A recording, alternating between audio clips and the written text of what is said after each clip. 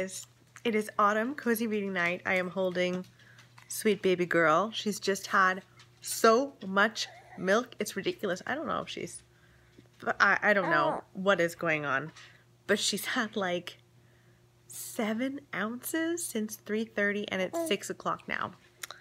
She's a hungry girl, and that's okay with us. Yeah, so it's autumn cozy reading night. I'm not in my attire yet.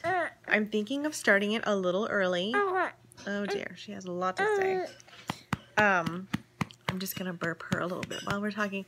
This vlog, if I even vlog the whole thing, is going to be super shaky. So, warning, if that drives you insane, sorry about that, don't watch this one. And also might have some silent parts because later on I'm going to have to bring Nora up to bed and I'll read in bed, but who knows if I'll be able to say anything. So it might just be lots of like visuals. Oh, she's upset. Why are you upset? Did I take your bottle away from you too early? Guys, I found super cozy leggings. I think I mentioned in the Autumn Cozy Reading Night TBR that I got some leggings from Walmart that were fleece lined. No good. These are like just cozy, not too hot.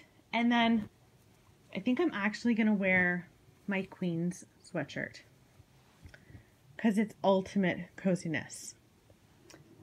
Little Liberace. Hey, Lippy, are you being a good girl? You haven't been on camera in a long time. Hey, you're still hanging out. You're still hanging out with us, eh? You gonna join us for cozy reading night? Maybe.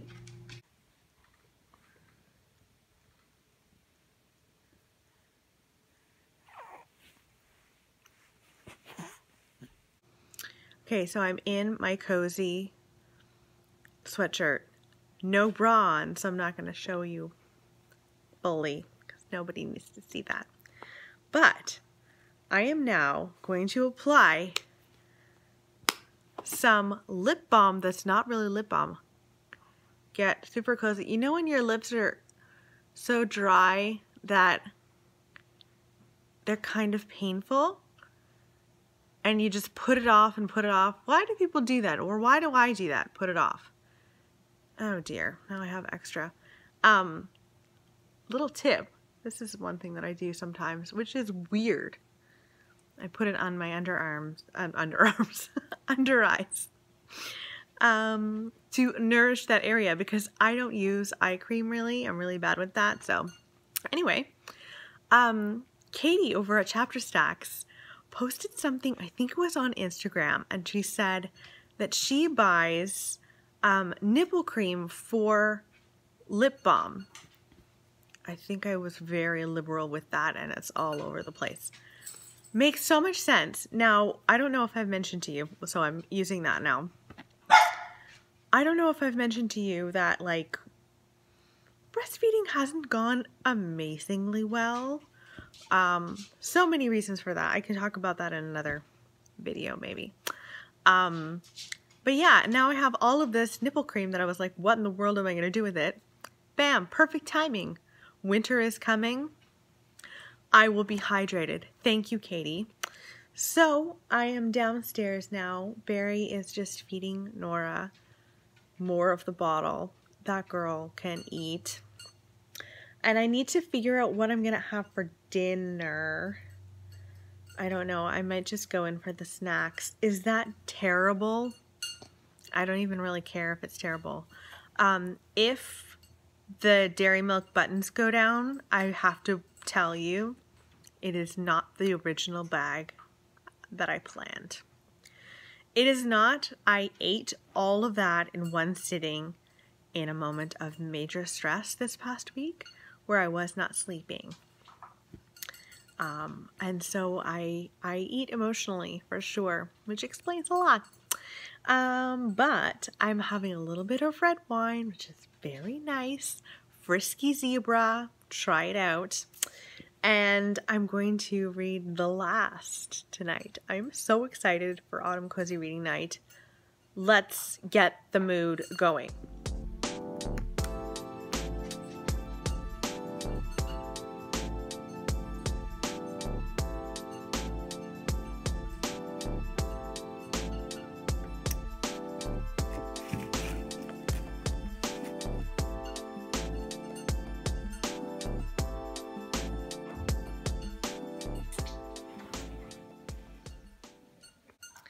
Okay, so I've decided to go for some popcorn.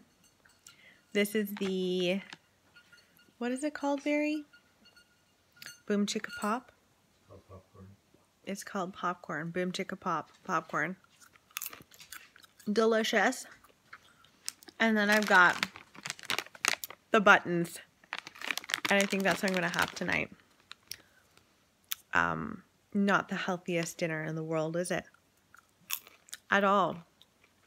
But, oh well, it's my life and my Friday and my Autumn Cozy Reading Night. So it's going down. So it's finally time to start talking about the book I'm going to read tonight, The Last. I'm halfway through, really.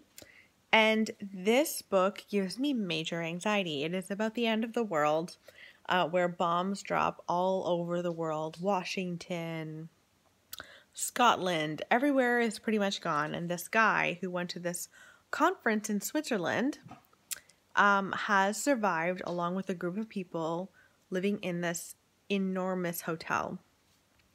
And that would be, well, terrible, but it's even more terrible because there is someone killing off the people in this hotel. And it is very nerve-wracking. Like, I'm having anxiety reading this, and I think it's more the apocalyptic setting and how terrible people can be in this kind of world. Sorry, I had to stop because Libby needed to go outside for a pee.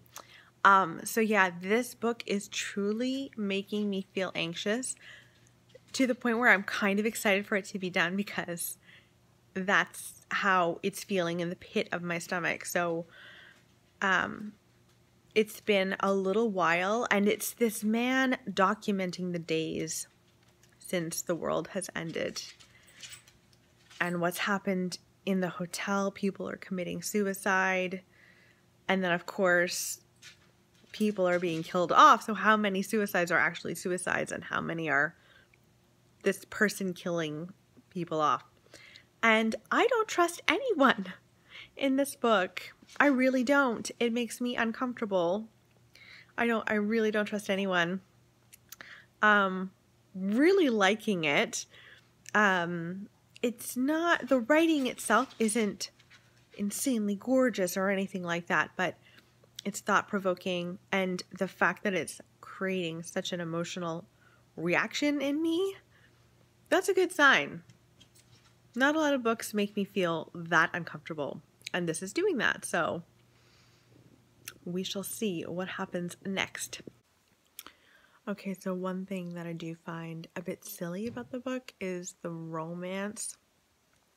So I'm currently on day 64, and there are romances popping up with people who were married, and they know that their wives or husbands died. And they had kids and everything, and there are multiple like romances popping up, and I just find it unrealistic. I totally believe that you would need to create like very close bonds with people early on, and I think friendships would form, but you would still be grieving the loss of your loved one. After 2 months, I just don't think that anyone would be moving on. So I'm finding that a little bit annoying. But what I do like about this is that, like, our main character is kind of the detective of the bunch.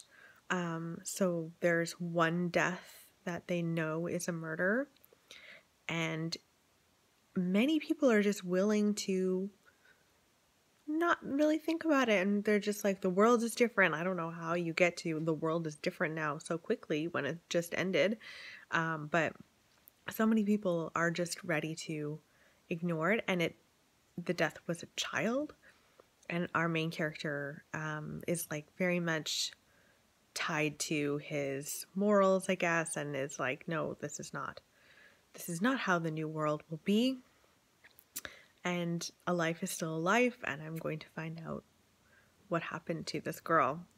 So I really like that. I really like that we're kind of detectives alongside him. So I'm going to keep reading. So it's time to start the nighttime routine, guys. It is 7:30, and that's when our nighttime routine begins.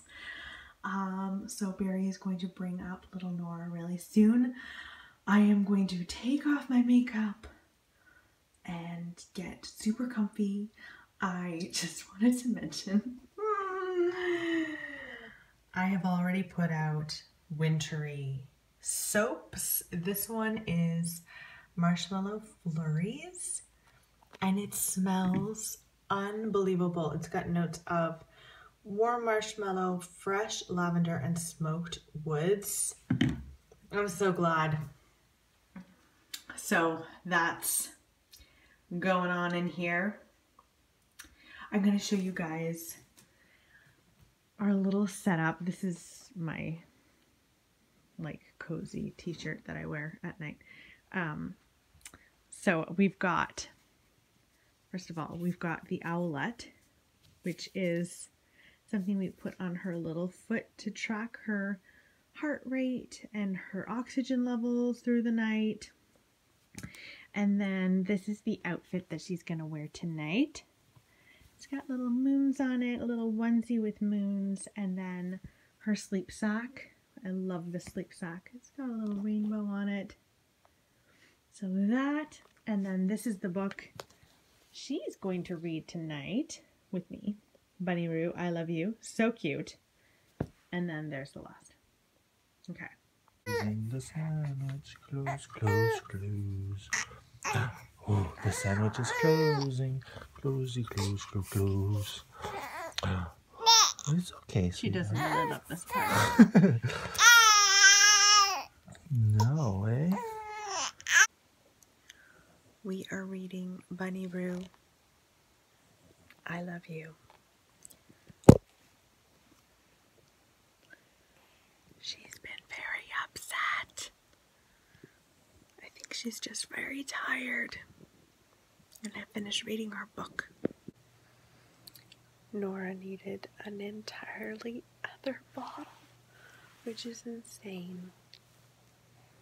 And now she's like resting so that she has to rest a little while before she lies down, or otherwise she'll just bring everything back up, which is not pleasant. So I just finished reading Bunny Roo, I Love You, and now I'm going to read a bit of the last and see if she'll let me read. We'll see. Guys, I'm going to sign off. Cozy reading night. Nora is really fussy. Still reading the last, still liking it. And I hope you've had a good night. Bye.